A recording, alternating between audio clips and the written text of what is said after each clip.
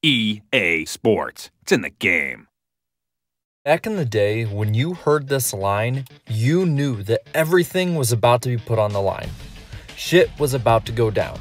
And naturally, with the intros, and then the current drivers saying the same thing, catchy popular songs to pump you up, and top-of-the-line gameplay, these games will be remembered fondly. And after the mixed reviews of the Eutechnyx games and the Heat series, many are asking, why the hell NASCAR and EA's partnership ever ended? Well, that's what I want to look back at a little bit today, because trust me, there's definitely reasons why they did so. EA as a game company with NASCAR started out releasing NASCAR 98 on Sega and PlayStation. From the get-go, it was generally given favorable reviews, even in its humble beginnings. In the games like NASCAR 98 and NASCAR 99, the basics were put on the game. Damage, wrecks, cautions, crew chiefs, instant replays. You know, basics. The next two games had more base improvements leading into the NASCAR Thunder part of the series. This is where EA really hits its stride and where the series really reaches its peak. This is also where the series sets the gold standard for NASCAR video games. In this span, the Create a Car feature was added, as were season modes, the most in-depth career mode in NASCAR video game history, practice sessions, qualifying, legendary drivers, split screen play, customizable seasons, thunder plates, lightning rounds, grudges and alliances, and online play. This all was done before the year 2004, as NASCAR Thunder 2004 actually won the best racing game of 2003. The only NASCAR game to ever win this award. Chase for the Cup added to this with the Busch Series, the Truck Series, and the Modified Tour. So up to this point, it's still a-okay. NASCAR 06 Total Team Control is where things start to go downhill. With the next generation of games in the 360 and PS3 coming up, EA used a new game engine, and this caused major glitching and noticeable drops in quality. Now, this wouldn't be concerning if EA wasn't morphing into a monster. In the early 2000s, EA sports games were, to quote Kyle Petty, incredible.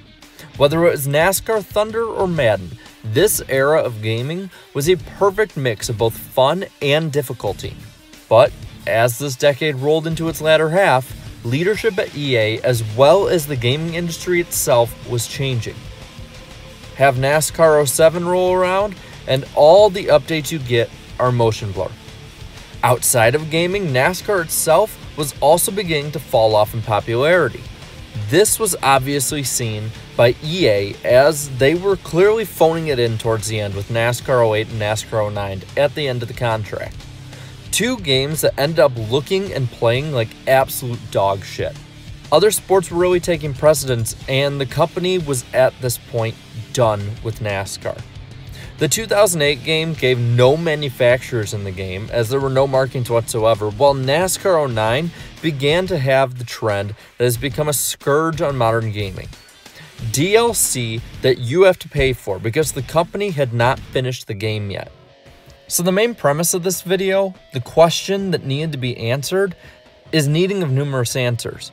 Where did EA go wrong? The game started going downward with the new generation of consoles that came out. EA, as a company, saw NASCAR as more of a liability than a viable investment.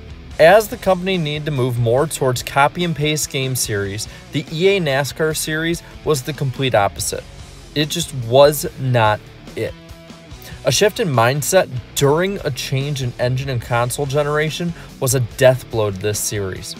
Unlike Madden, that has a similar tool set to play every single year, NASCAR games will naturally always be changing. Tracks, cars, drivers, and driving styles always will be fluctuating. And adding in NASCAR's popularity loss, it only killed the series more, as the base that would be naturally buying it was continuing to shrink and wither away towards the decade's closing. This altogether is where this series went wrong, the same way NASCAR itself did. The inability to correctly change over time. Just look at EA now. They're nasty when it comes to microtransactions and just everything that the player does not need. It is not very player friendly anymore, the way it was when NASCAR was partnered with them.